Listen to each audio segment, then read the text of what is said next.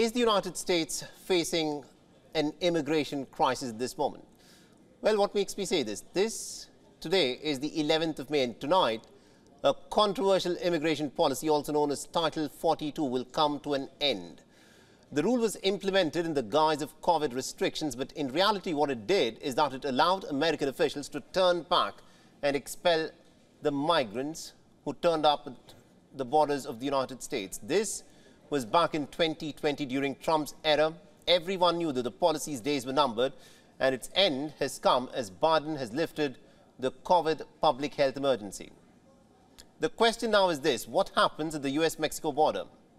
Will there be a wave of immigrants who will try and barge into America? Is the Biden administration prepared for this?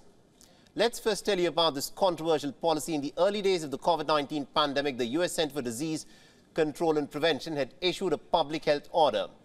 Apparently, it was aimed to stop the spread of COVID-19 infections, but as we all know, it did little except give U.S. officials unbridled powers.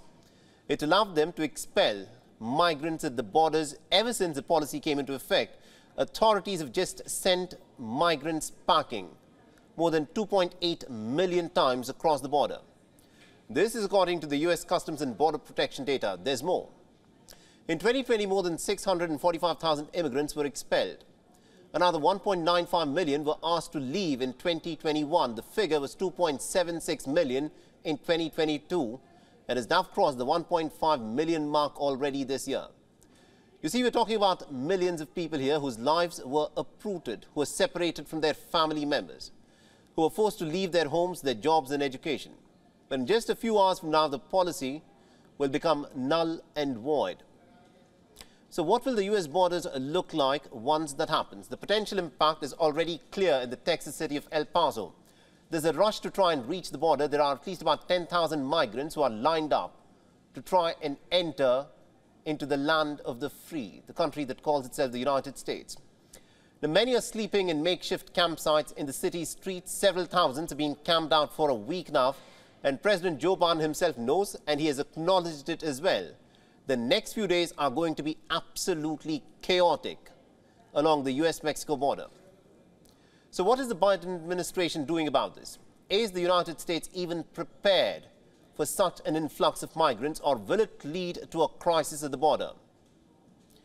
Well, for starters, about 24,000 law enforcement officers are stationed along the U.S.-Mexico border, and on top of that, there are thousands of National Guard troops and active duty military personnel. Biden has also introduced new rules for asylum seekers. Under Title 42, many migrants were in fact blocked from requesting asylum at all. So even if people turned up, and no matter how desperate their situation was, they just could not ask for asylum in the United States. But with this rule expiring, their asylum applications will now at least be screened, and they'll only be deported if they fail to legally qualify.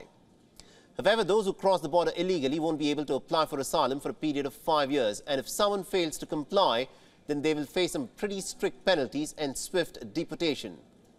While these rules look apt on paper, only time will tell as to how they'll actually play out on the ground within the next few hours from now. WION is now available in your country. Download the app now and get all the news on the move.